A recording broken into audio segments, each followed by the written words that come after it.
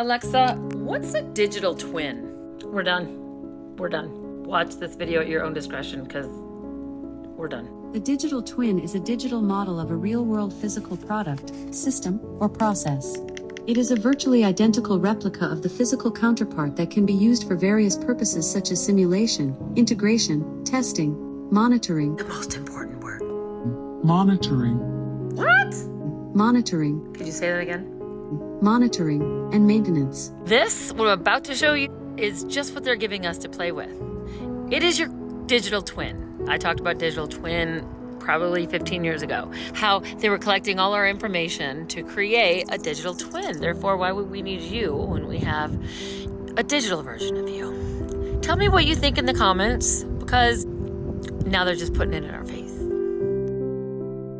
Can you tell which one of us is AI generated? That's my twin. I generated her in a minute. Generated her in a minute. Just a minute. Generated her.